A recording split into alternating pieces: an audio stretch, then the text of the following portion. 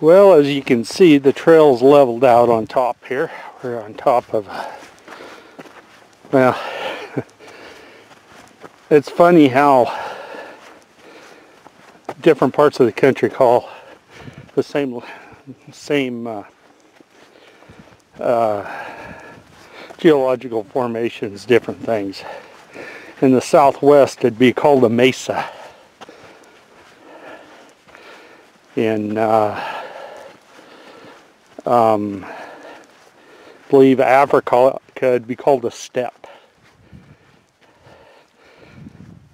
Here in Central Oregon, I guess you'd call it top of a rim. We climbed the almost 900 feet of elevation, and as you can see, we're on top of the flats up here above the lake. That peak over there is Black Butte. I don't know if it'll... There it is, kind of in and out. A little hazy today.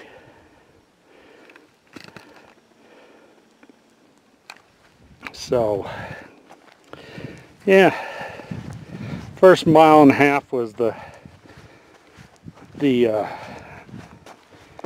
elevation gain. About 850, 900 feet.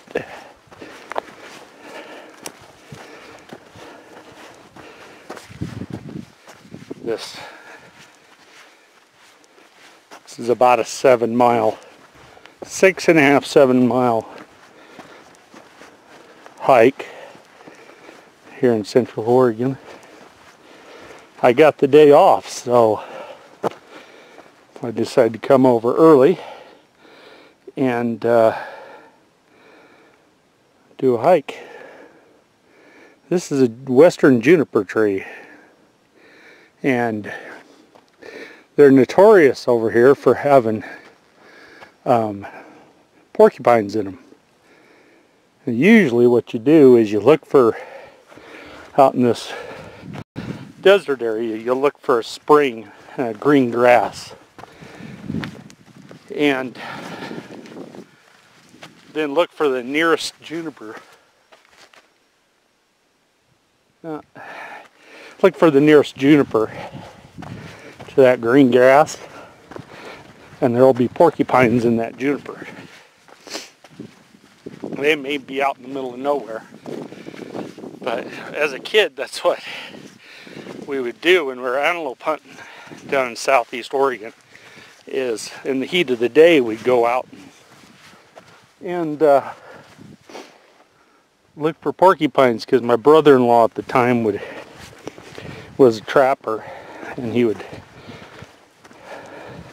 we'd get porcupines, and he'd sell the hides to the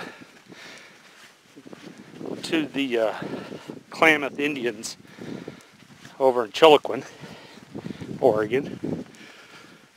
And so we'd go out and find trees with porcupines in them, and do the deal, take them home, skin them, and pull the fine hairs that come up over the quills. There's hairs, really fine hairs, and the Indians use those for their headdresses and stuff. And so we'd salt the hides and sell the hides and quills all to the Indians. They'll use them for all kinds of stuff, and the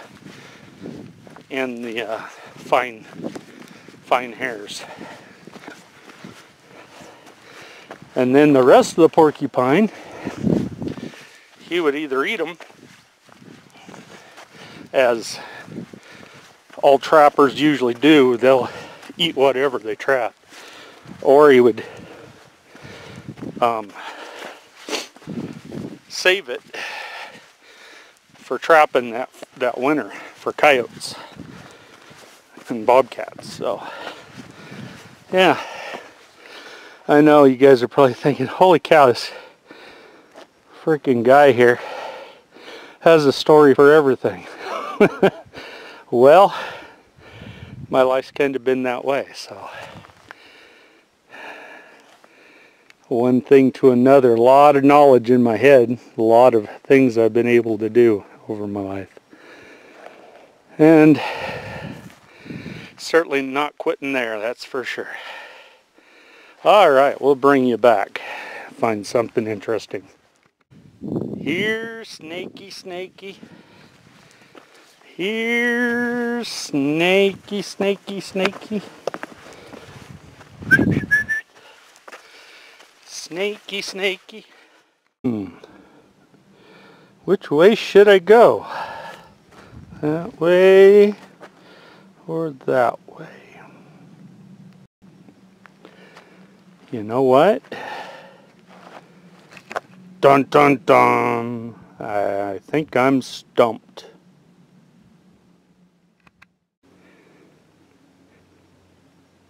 This tree reminds me of an old movie.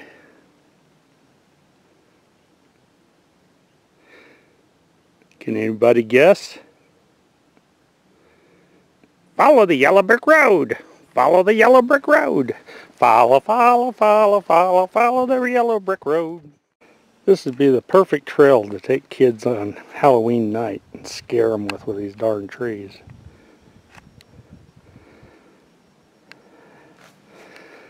They're all crooked and broken, and I'm sure they look like monsters at night.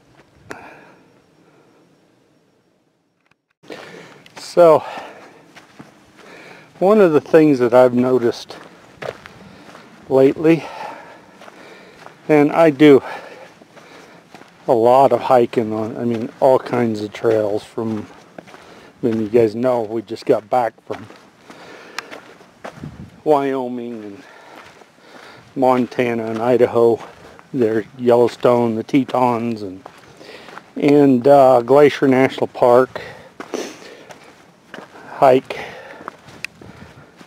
eastern Oregon, northeastern Oregon, here in central Oregon, over in the Central Cascades, up in Washington, eastern Washington, over on the coast. And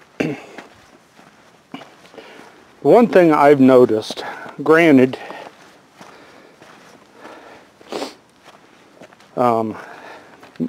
there's trails like Blue Pool, Tamlich Falls that gets, oh wow, look at that, gets hundreds of hikers on it a day.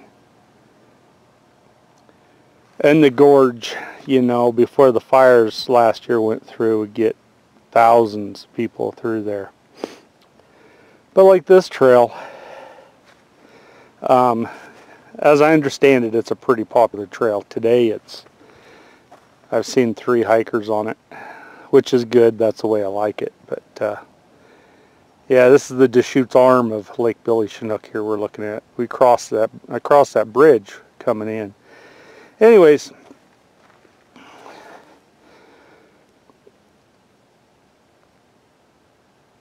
I don't think that this is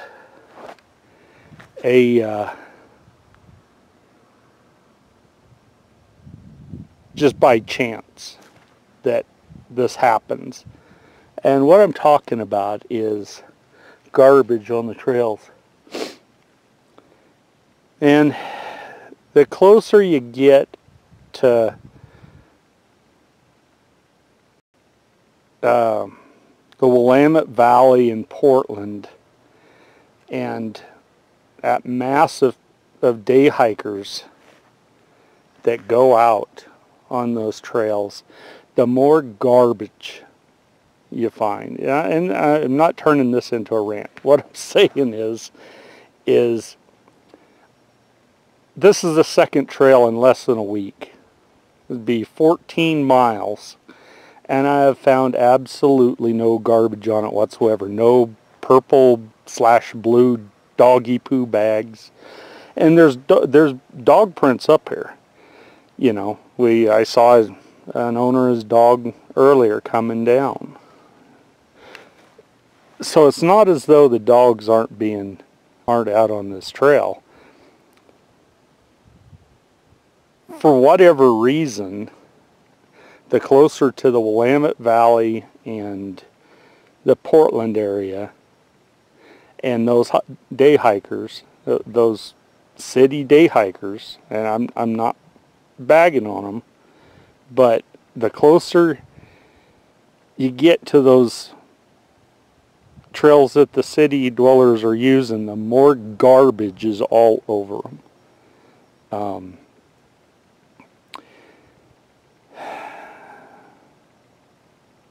I usually bring a Walmart bag or two and pick up garbage along the trail. I'm telling you that hike last Sunday over south of Heppner, Oregon. Of course, I mean it's not it's a well-groomed trail, but it probably sees 5 to 10 hikers a week. Right now, there's more bow hunters up there than anything. So, but yeah, absolutely no garbage. I mean, and I'm not complaining about it, but it's such a stark contrast, Glacier National Park, when we were hiking up there, finding garbage, and sometimes it slips out of somebody's pack. That's understandable, and sometimes it slips out of their pockets because they put it in there and they reach for a knife or keys or whatever, or their phone. It comes out with the phone. That's understandable. But yeah, so I'll let you get a look at that again. That's something else, isn't it? See that little car down there? He's about to go across the bridge. It's just an observation I've seen, I've noticed.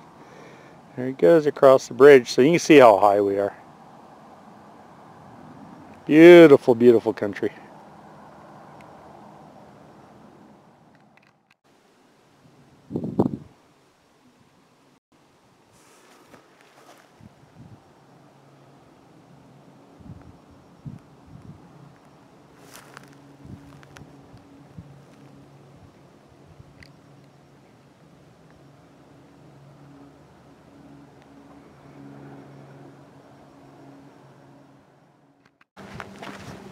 So my point is on the garbage situation is that, like, I wasn't wanting to turn that into a rant. That's not what it was. The point is we really need, the hiking community really needs to find a way to teach the day hikers, they're coming out to, those all stacked rocks. That's interesting. I don't know what the way they did that, but that's pretty cool. Really need to do a. There's a feather.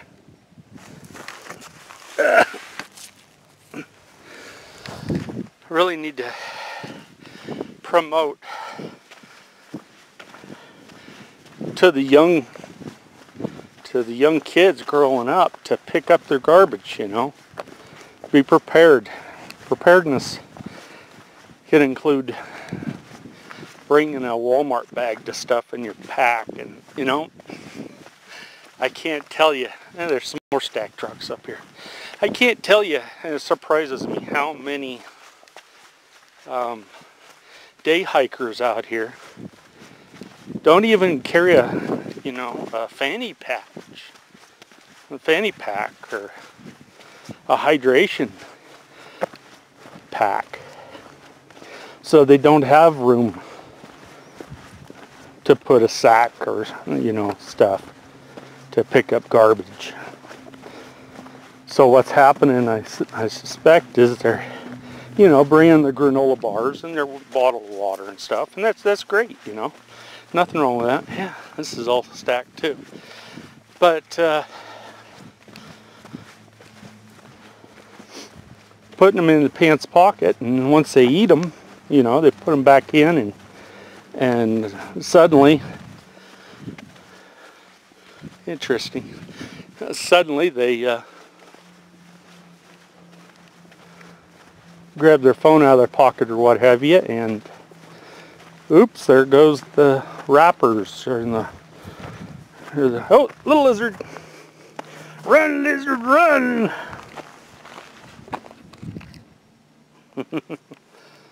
Wow, it's beautiful up here. So yeah, we're over the bridge now. Or they put their bottle of water down and take a picture or something, and they forget it. And by the time they remember it, it's you know, 100 yards back down the trail. But we need to figure out a way to get the word out to the younger generations out here coming out to enjoy these incredible views like this, and oh, I'm gonna trip, and trails to not only be prepared with a, you know, you don't need an expensive backpack. This Columbia sportswear one here I've got, you know, I think it was about 80 bucks, 80 or $90. But I've got Walmart ones I got on clearance for 15, and it came with a hydration pack, and there's plenty of room in there to throw your stuff, you know. Oh, that's pretty. Look at that. So I'm walking along here, just minding my own business, and wham! Upside the head I got hit by a bumblebee. I think he was as stunned as I was. He goes bzzz, and he's gone. I'm like, what the? I know in my head I sound like Hank Hill. What were you doing? Oh, boy, it's a beautiful day today. Look at that green water.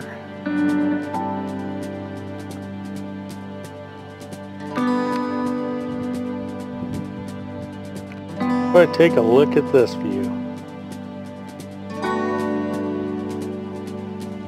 That big houseboat down there.